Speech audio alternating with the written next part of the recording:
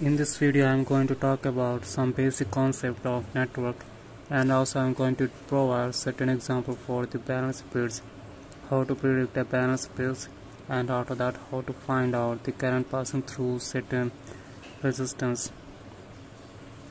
So let's assume we have the network. Let's assume we have plus 10 volt, and right here we have 3 ohm resistance, and we have the 5 volt in series with this resistance, and right here we have this terminal where we are going to find out the voltage across this terminal, that is AB. And you can observe that this voltage is present parallel with this voltage source, so because of that the voltage across this terminal is going to be equals to 10 volt, because for the parallel connection the voltage is going to be same. So because of that this voltage is going to be equals to 10 volt. So this is one concept or basic concept of this network. Now coming across the balance speeds, let's assume we have a network.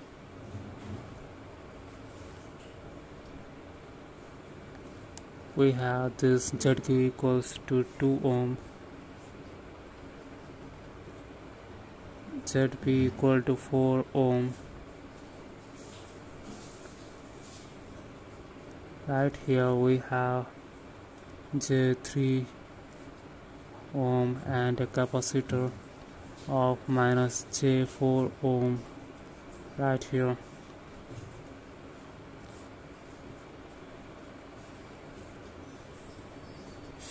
ZS, which is equals to 2 ohm, ZR equal to 4 ohm.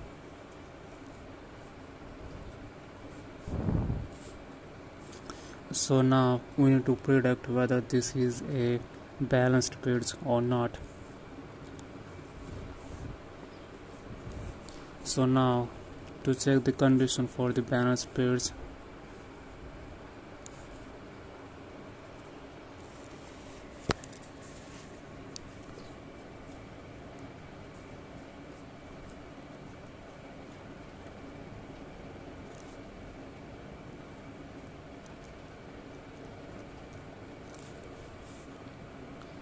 this is going to be, you have to do a cross type multiplication, like this ZQ is going to be multiplying with this ZR, cross directions is going to be multiplied.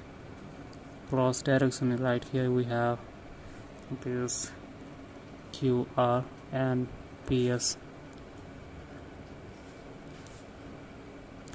ZQ is 2 multiplying with this 4, which is equals to ZP, that is 4 multiplying with this 2. So this condition satisfied.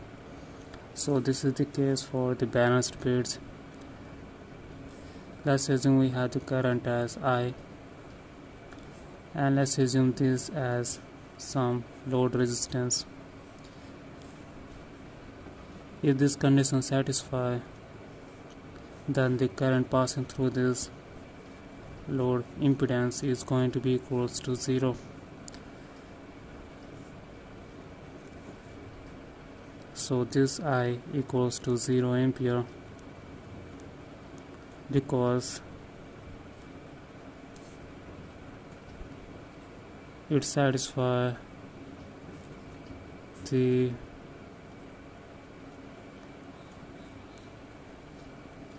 balanced speeds expression. And if you are finding out what is the Z equivalent through this terminal, that is A and B, this Z equivalent is going to be equals to, before that let us modify this circuit. Right here we are going to have ZQ equals to 2 ohm, ZP equals to 4 ohm. Since the I equals to 0, right here this is behaving as the open circuit.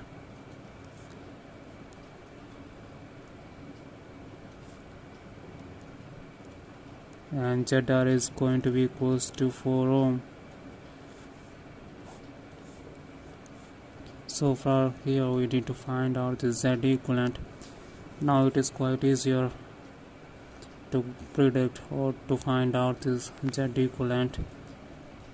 This is going to be equals to, you just need to add this 2 plus 2, which is in parallel with this 4 plus 4, 4 parallel with this 8. This is going to be equals to 4 into 8 by 8 plus 4, which is equals to 8 by 3 ohm. So this is the one of the example to find the balance speeds, and after that calculate the Z equivalent across any terminal. Let's assume this as AB. First, check the condition for the balance speeds. If this condition satisfies, the current passing through this impedance or this circuit is going to be equals to 0, and after that you can modify, or directly from here you can just find out the Z equivalent through this terminal, that is A and B. And you can observe here we have modified this circuit, and you can observe the current passing through this branch or this wire is 0, and now it becomes easier to find out the Z equivalent.